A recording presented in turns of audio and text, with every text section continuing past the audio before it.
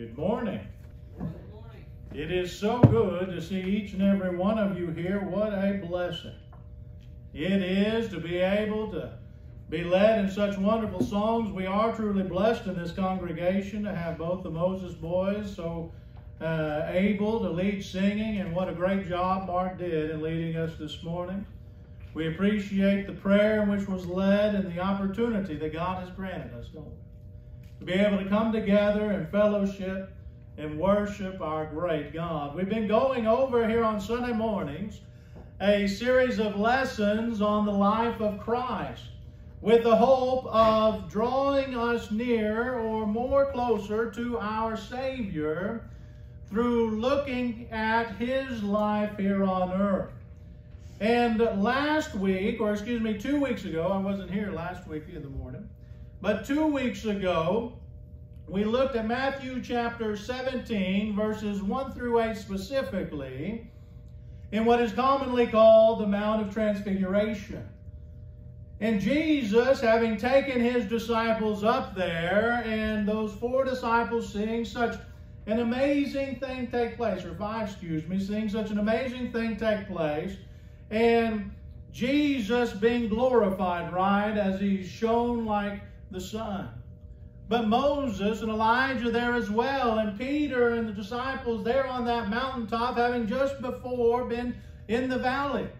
With some of the heartaches that went through that, they come to this mountaintop and they are glorified, they are exemplified, they are excited, they are spiritually uplifted. If there was ever a time when they were at the zenith of their spiritual walk with Jesus, to that point, it was right then. So much so, Peter said, listen, he was so overwhelmed, let us build a tabernacle or a place of worship for Jesus, Moses, and Elijah. Of course, God answered him and said, you listen to my beloved Son. It's him whom I am well pleased. And as we saw that, and as we talked about that, what an exciting moment that was, and what an uplifting time in these disciples' life that would be. But as with every mountaintop, when we get there, there's going to be a moment when we've got to come down from the mountain. That going up there is great, and the excitement once we reach that zenith, if you will, is fantastic and it's wonderful. But at some point, because we can't stay up there, we do have to come down from the mountain. And this is exactly what we find take place.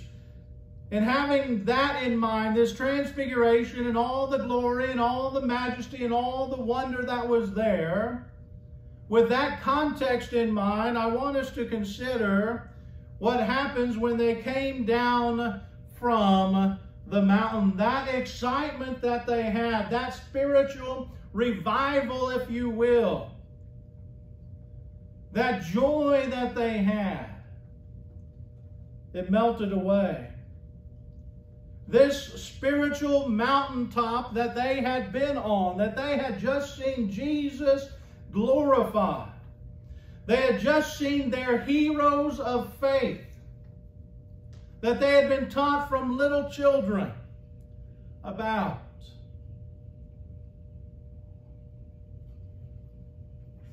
But unfortunately, as in all life, they had to leave that moment and come down. And as they come down, they see a scene, or are witness to a scene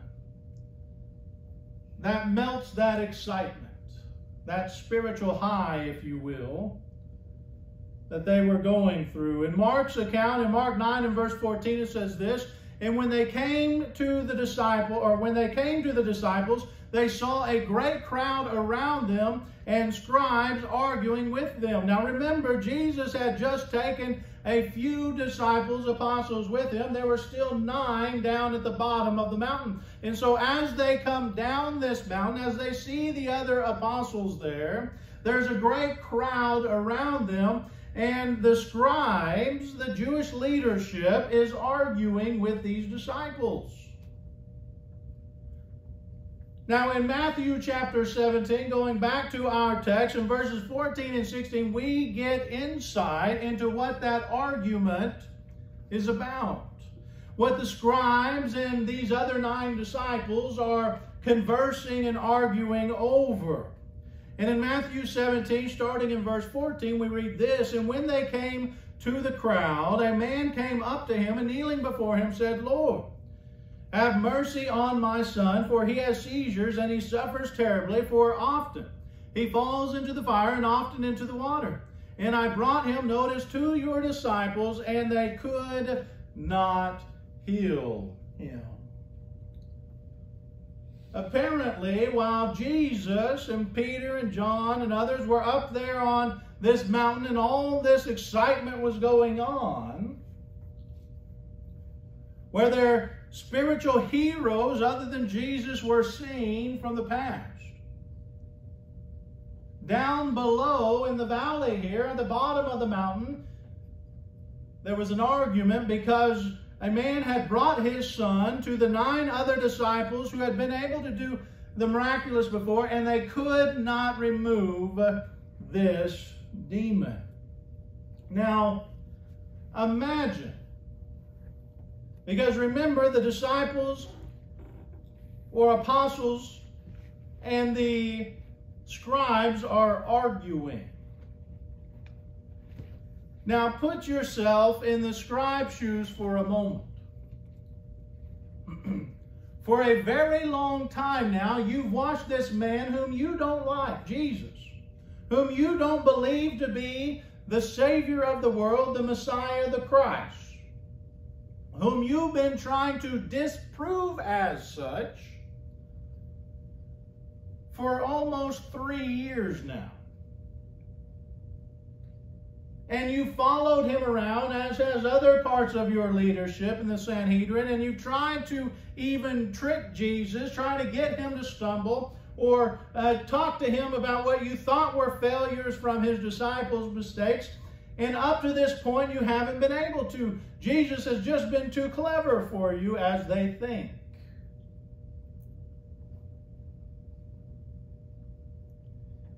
And now you see his disciples without him,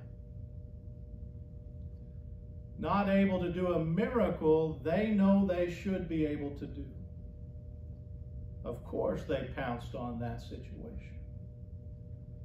Of course this was a feeding frenzy for them. You ever seen those sharks, when sharks, especially the little ones or the smaller ones, they see some chum in the water, whatever, that man, they just attack, and that feeding frenzy that goes on. We're in our house with 3 dogs. If something drops on the floor, I mean, they're attacking. They smell the blood. These scribes, this is their aha moment. See, away from your guy, away from Jesus. See, if he's not there, you got nothing. And that means in reality, because he can't be God, if him being away means you're nothing. You're helpless without him.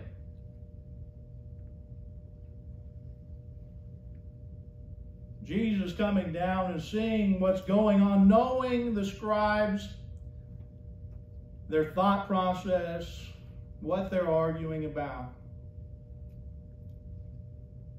And seeing his closest disciples there, his apostles, in this spiritually dangerous situation, he quickly rebukes the unbelieving crowd. Notice there in verses 17 and 18. And Jesus answered, O faithless and twisted generation, how long am I to be with you? How long am I to bear with you? Bring him here to me. And Jesus rebuked the demon, and it came out of him, and the boy was healed instantly. Now again, the scribes, they've been saying and they've been pointing out in this frenzy, listen, these guys can't even do what they said they're going to do. They've got the crowd to be unbelieving. O faithless and twisted generation. But in that moment, Jesus, knowing this situation, knowing what's going on, he squelches the scribes' attempts. He removes the feed, if you will, from the frenzy there and calms everyone down. Reminds them again why they were there in the first place.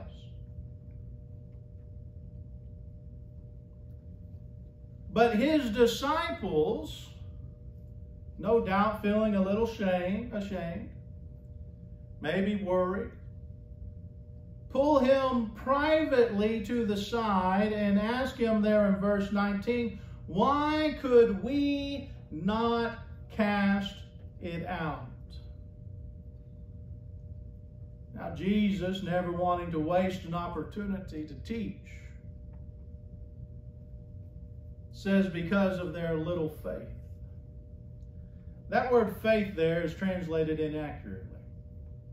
It's not the word for faith, it's a word for unbelief.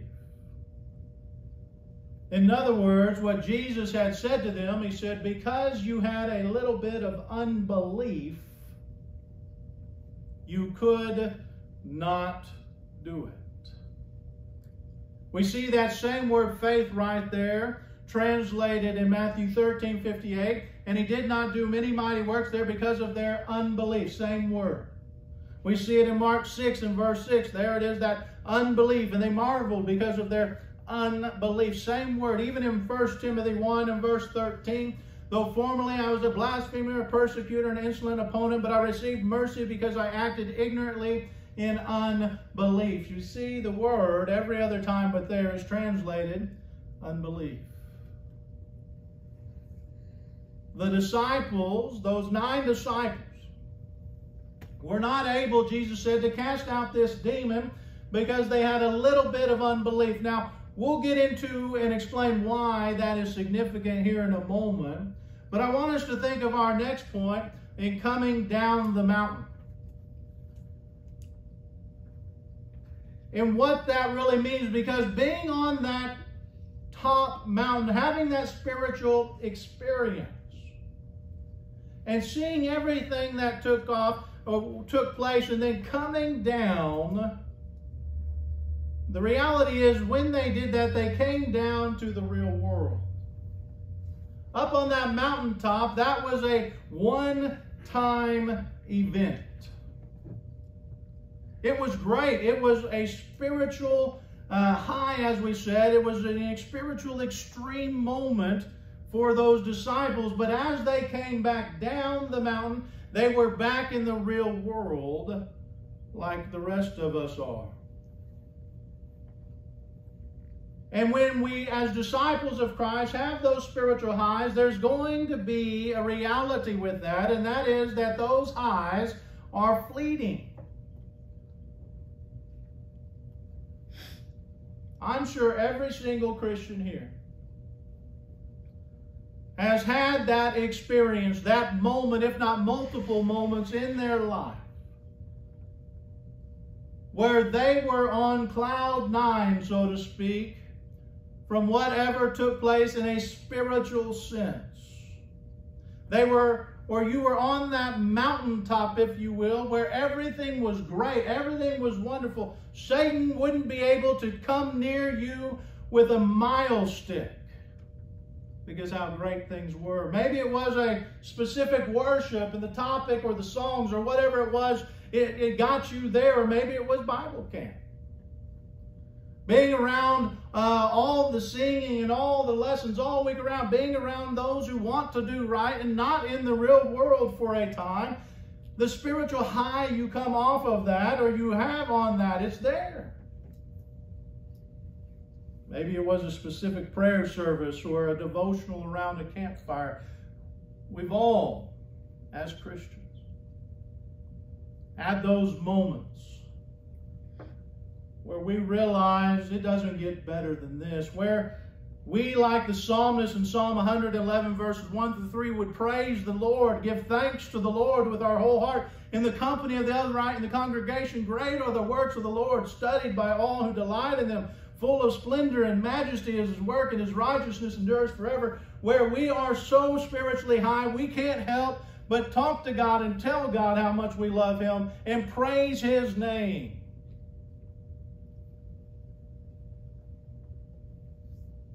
But you also know, like I do, that spiritual high could last a day or a week or maybe a little longer, but at some point, we come down the mountaintop, we come back to the real world.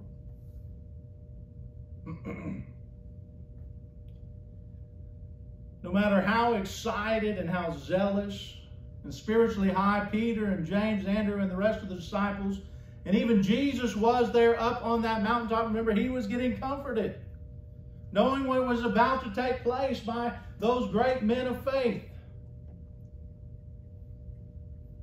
They had to come down off that mountaintop, because it's literally impossible to stay on that mountaintop experience our whole Christian life. Because as, once again, you and I know, the real world doesn't live for Christ. Most people, those we're around in school or at our jobs or our family even sometimes, most people are not faithful. Most people revel around us in unbelief, in doubt, that we're going to be around those, and maybe even ourselves, that are sick, that deal again with different and various trials and tribulations and disappointments, whether it be in those around us or ourselves.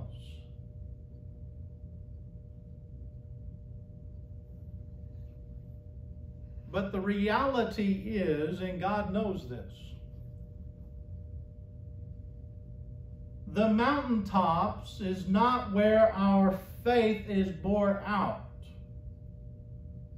Because in those situations, there is nothing that is going to slow us down. There is nothing that could even challenge us. There is nothing that's going to bring us down at that moment.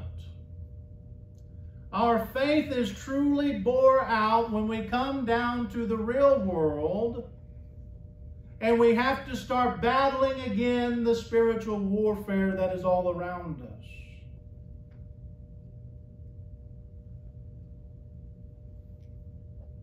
There's a reason why in the denominational world they strive to make their people as emotionally excited as they can, but that they cannot keep it sustained. It is impossible to keep that emotion in that state sustained forever. It just doesn't work. Satan's too good. The world is too bad. Reality isn't allowed for that. Living down in the valley, living off that mountaintop in our day-to-day lives, in the world of human experiences, is hard. And it's much harder than the mountaintop. It requires a special quality and a reality check. Because it requires us, when we get to the real world and off that spiritual high, to have a complete and utter dependence on Jesus. Now, with that stated, I want us to back up a moment and remember those disciples again who were arguing with the scribes. As I said before,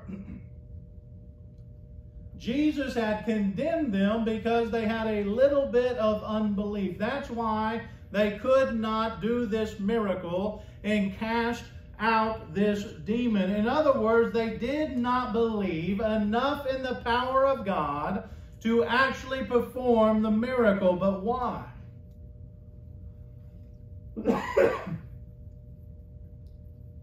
It wasn't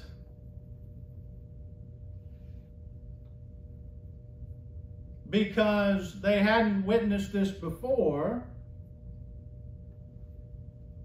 No, this little unbelief was not because they could not do the miracle.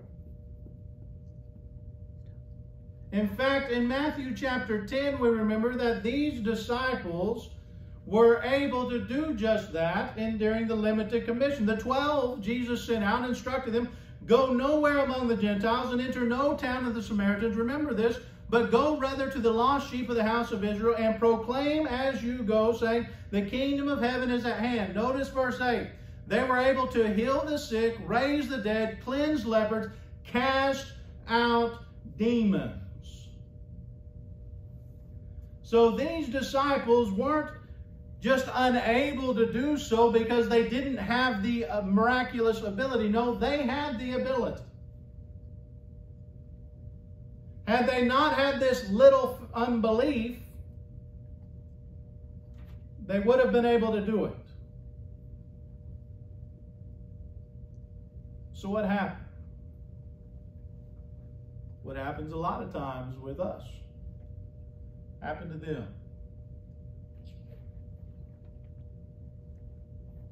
When someone gets power like that, it's very difficult for humanity. And this is the reason miracles didn't last forever, or one of the reasons. For that kind of power not to seep into our own minds and we start thinking, as Simon the sorcerer, it's me who does this and wants this.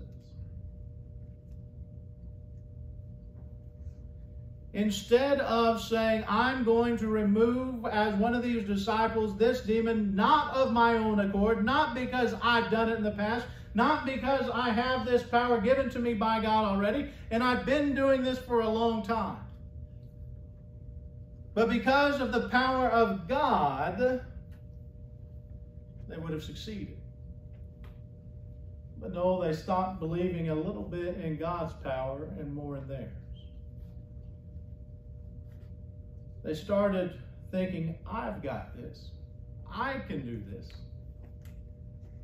Don't worry, step back. You can almost see it. Everybody watch. Watch what I will do. And you can almost see this as probably it went one by one because it said the disciples couldn't do this. The next one, hey, I got this. You step back. Something wrong with you. And they couldn't. As Christians, as God's children, when we have especially these spiritual highs, these moments which are good and healthy and we want. Well, I'm not saying don't seek these out. We want those moments. They're what can motivate us and keep us going, especially during difficult times as Christians.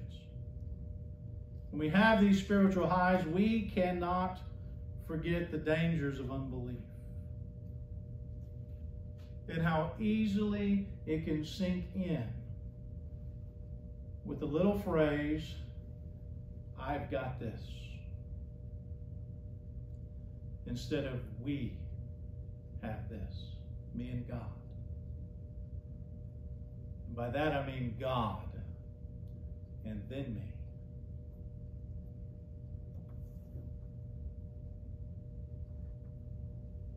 it's almost like, if you will, we get unplugged. When you unplug a computer or any electronic device, it simply won't work.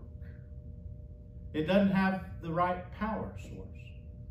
You can plug in other things to it, but if it doesn't have the right power source, you can put your finger in the socket all day long, it's not going to work. As Christians, if we start thinking after our spiritual high, and we come and we start dealing with the things of this world, and we simply say, I've got this.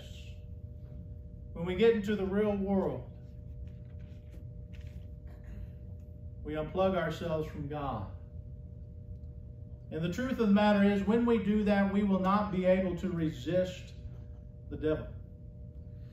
Remember what James says in James 4 and verse 7 on this? When he says, resist the devil and he will flee from you. But notice what he says first before that. Submit yourselves therefore to God. Because if we don't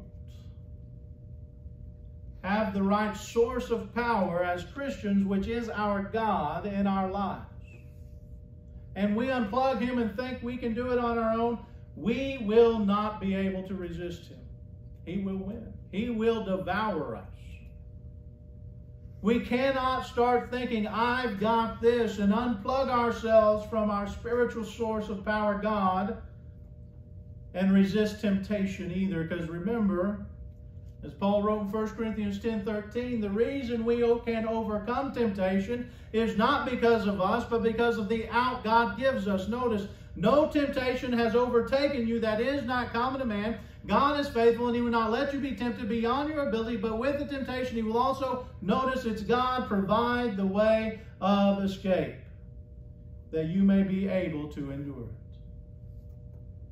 But if we don't have God, we won't be able to resist the temptation. We won't be able to resist Satan.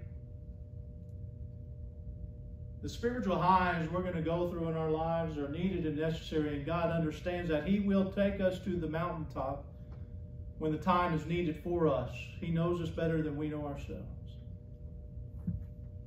But he also knows that's not where we grow and mature in our full faith or trust in him. It's when we're in the real world, and we're dealing with sin, and we're dealing with tragedies, and we're dealing with circumstances that we can't control. When we are fighting the spiritual fight down in this old sinful world, the real world, where Satan lives and his demons run wild against us. But thanks be to God that your Lord and Savior and my Lord and Savior and the world over, the Lord and Savior Jesus the Christ, isn't just a spiritual mountaintop Savior. No. As he was with his disciples as they came down and their hearts melted seeing the chaos that was going on below. The same Jesus that was with them up there was with them down at the bottom. And that same Jesus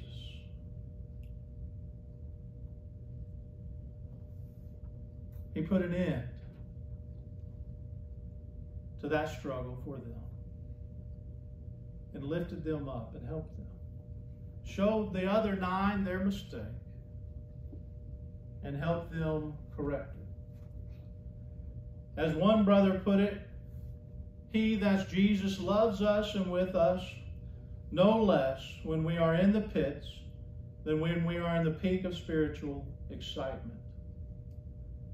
I think the great apostle Paul, inspired by God, said it best this way in Romans 8:35-39.